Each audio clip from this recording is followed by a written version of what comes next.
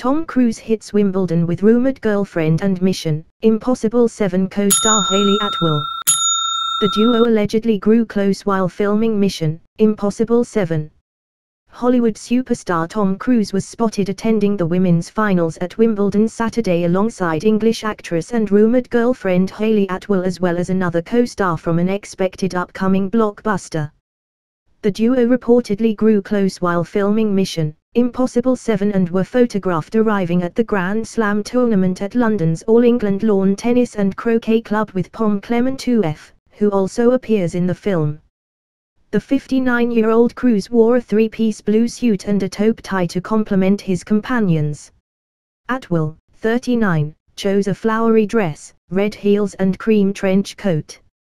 Clementeau, 35, chose a black and yellow pantsuit and a black button trench over the shoulders. In December 2020, a source from the Mission Impossible 7 set claimed that Cruise and Atwell had hit it off from day one and were romantically involved after meeting during the coronavirus pandemic.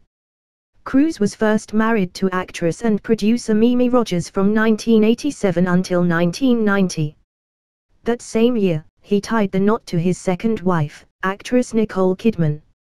The pair share two children, Isabella, 27, and Connor, 25.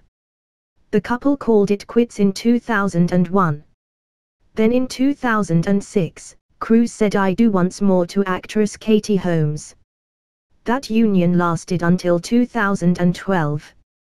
They have a daughter named Suri, 14. Australian Ash Barty took the first 14 points before beating Karolina Pliskova 6-3, 6-7, 4, 6-3 at the All England Club on Saturday for her second Grand Slam title, becoming the first woman from the land down under to win the tournament since Yvonne Goolaghan-Cawley in 1980. Barty also won the French Open in 2019.